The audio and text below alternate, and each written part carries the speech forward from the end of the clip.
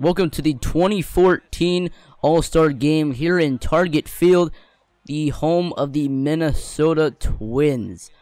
We had, I believe, 4 or 5 All-Stars on our NL East leading team.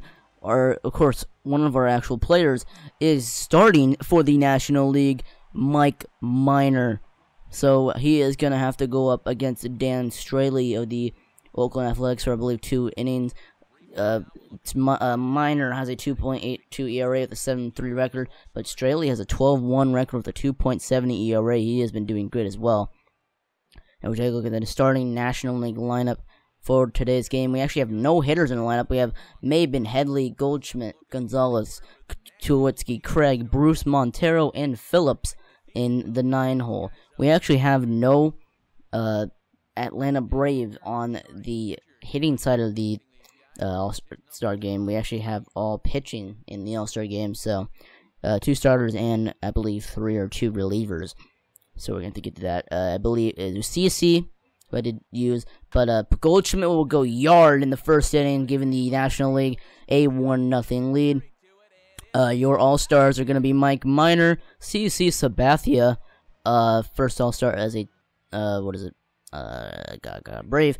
American League lineup is Reyes, Pedroia, Trout, Encarnacion, Donaldson, Cano, Gordon, Gomes, and Markakis.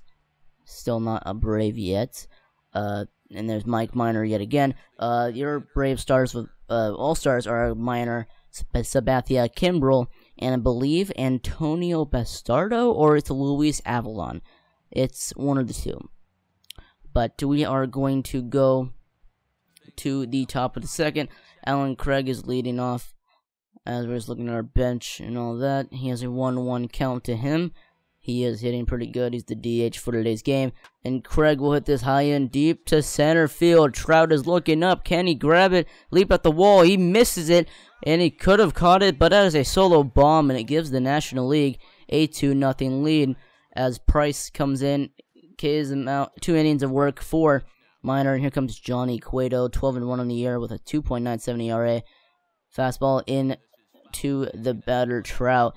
Here comes a slider from Cueto. Nice funky lineup in the pitch, and movement on that is amazing. It gets Trout swinging, and that is his first inning of work gone. It will be his only 1 inning of work. But LaTroy Hawkins in the bottom of the 7th now to lead off the game. I mean, the inning for the American League is Encarnacion, and Encarnacion says, "Hi, Hawkins," and he hits this deep and gone, and it gives the American League a chance in this game. But here comes Craig Kimbrel to close out the game. 3.28 ERA, 34 saves. Honestly, don't know why he was an All-Star. Not having a great year, in my opinion. His ERA is up there, but he will have a chance to close out this game. 2-1. Here comes Prince, fielder, 326 average, 28 home runs. Honestly, don't know why he wasn't the starting DH in this game. Here comes the fastball, 3-2 count.